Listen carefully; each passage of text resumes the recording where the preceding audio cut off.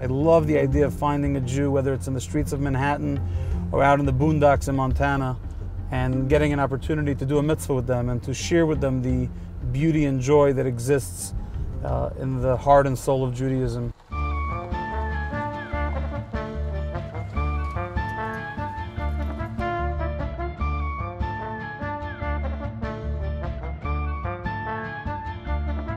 Baruch atah Adonai Eloheinu melech haolam shehecheyanu v'kimanu v'higiyanu b'zman hazeh.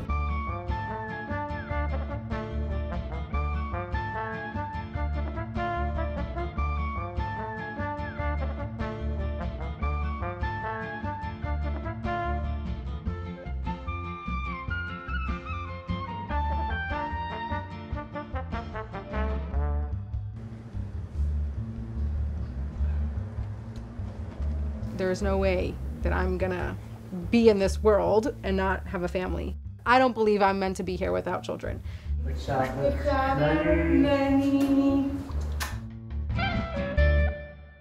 Biologically, we cannot have children. We were diagnosed with infertility, and we decided to go on the challenging path of adoption.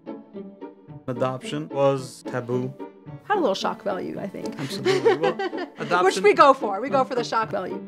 Adopting wasn't enough, so then we went and adopted a black little baby. The last 3 years with Manny, that as nutty as he is and as wild as he is, and I wouldn't give it up for anything.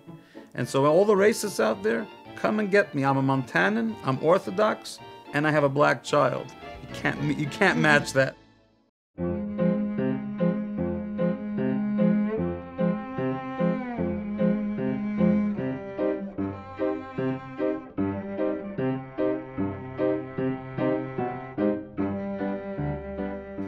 And so it's so important to recognize the mezuzah for what it is. You could put up a cinnamon babka on the wall or a rugala. You could put some nice Jewish food, gefilte fish, hang gefilte fish from your front door, and everyone will know that a Jew lives here. But no, we put a particular scroll with the particular writings on it because the spiritual DNA of the home is very much connected to the kosherness of the mezuzah. God says if you place this scroll with these particular verses from the book of Deuteronomy on your doorpost, it will shower divine energies into your home because now God's blessings are there to give you that extra boost in protection. Oh, good job.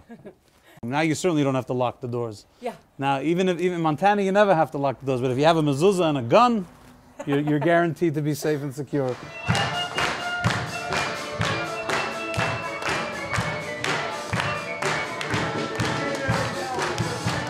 I think it's presumptuous to think that a Jew in Montana wouldn't already have a mezuzah. Baruch atah Adonai Eloheinu. I see it as an excuse to get into people's homes, to promote their form of Judaism.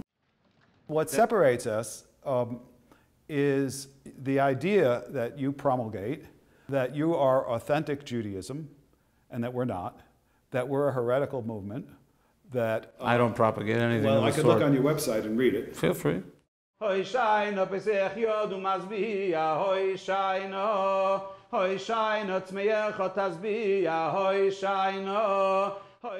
to sell Judaism, and either I'll sell it, and if I don't succeed, I'll come back next week, I'll come back next month, and I'll try again. That's a salesman.